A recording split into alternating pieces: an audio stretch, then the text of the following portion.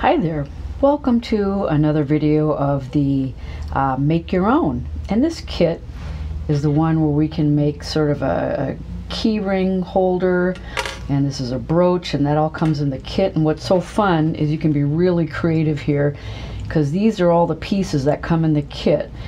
So the flowers are different colors, but you get 4 different flowers: the key ring, the brooch, twill tape, and then a little bit of poof of batting if you want to make a little more of a 3D. Now the nice thing about this kit is you can actually glue these pieces on if you want to. Same with the brooch and the holder in the back. The main part you have to stitch really is to get this down, just so it's secure, so if you had some weight on here it wouldn't come apart. So you can put this together any way you want. That's what's so fun. This could be the key ring holder instead. I mean, you could put flowers, mix and match, but I'll show you how I made these guys here.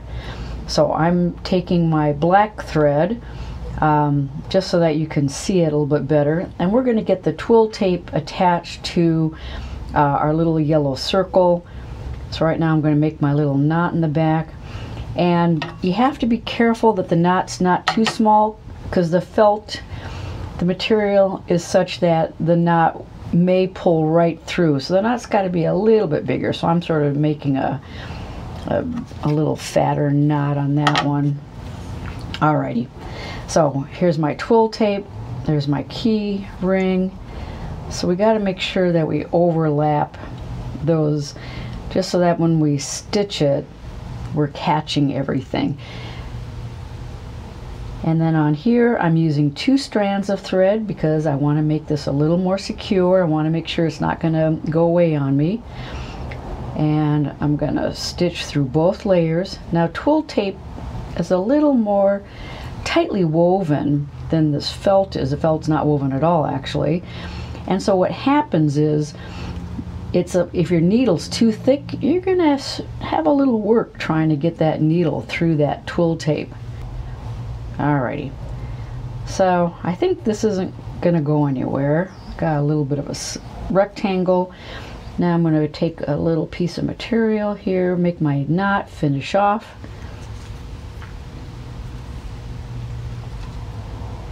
Do it again. There we go. Now we've got that on there. Okay, so this will be the back part. And now let's get our little face on. Oh, and actually we really don't need, I was going to show you how we do this with just a single layer, 1 strand of the thread. Okay, so we just need to knot 1 of the threads. There we go. Alrighty, let's take our other circle. Let's get our eyeball on there. So we'll just want to see how we want to lay this out. There, what a happy face. So what we can do is we're going to come right from the back, and maybe we'll just do 2 little stitches. And if you want to be really careful, it's like what they do in beading, is make a little knot back here, and you don't have to cut the thread, but this way if something happens where the one little dot somehow got ripped off, you're not going to lose everything else. So I just made a little knot, but I'm going to move right on over. I'm not going to cut my thread, and there we are. Oop. I'm going to come on down and get my little dot on here. Maybe make another little stitch.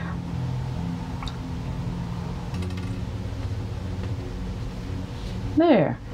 And let's, once again, you can glue this down. Just, find a nice Elmer's glue. Nah, not the best choice, but some kind of fabric glue. There we go. And once again, you're not, doesn't have to be perfect. You don't have to cover everything. There you are. Now you've got your face all done. So next step is we're going to put the 2 pieces together. And here you can go ahead and put the little batting if you like to have it have a little 3D look. Alright, now I've got my yellow thread, single strand, my little knot on the end. You can see it's not real long, but long enough that I can get around. So let's put, making like a sandwich out of this. And I think I'll start up here. You know, and you can put this little, orient this any way you want, doesn't matter. So I think I'll go through the twill tape and come on up. That twill tape's a little hard to come through. So what I'm going to do is I'm going to do the back stitch just because it controls my stitch length a little bit better. At least it helps me make my stitches more even.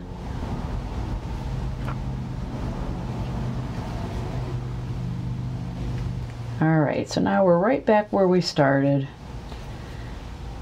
And what we're going to do is we go back to the back and just do a little knot.